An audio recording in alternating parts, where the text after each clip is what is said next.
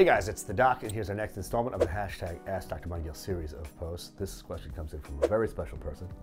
It comes in from my videographer, video producer, Ismail's mom, and she asked Ismail to ask me, what can I do about thinning eyebrows? My eyebrows have never been too bushy, but now it seems like I'm losing the little hair I had.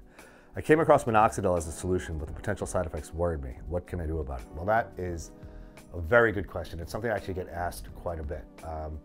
So there are some medical causes of thinning of the eyebrows. And what I would recommend, as I always do, is get in to see a local board certified dermatologist. Ismail's mom can obviously come see the doc, and I'll just take a look at her and make sure we're not missing anything. But having some thinning of the eyebrows can also be just a normal part of accumulating wisdom. And if I'll see Ismail's mom just to make sure we're not missing some other underlying cause, which is, to be honest, somewhat unlikely.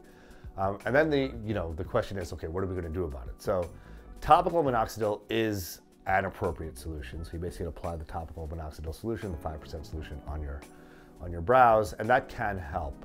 There also is another intervention, something called Latisse, which folks use for their eyelashes to increase the length and the thickness of their eyelashes. That can be applied to the eyebrows as well, and that actually works very well for many of my patients. So my recommendation is, Ismail, have your mom come see me. Let's take a look, make sure everything looks all right, and then we'll make sure she's a candidate for either one or both of the options we discussed. Hope that answers your question. Let's get it.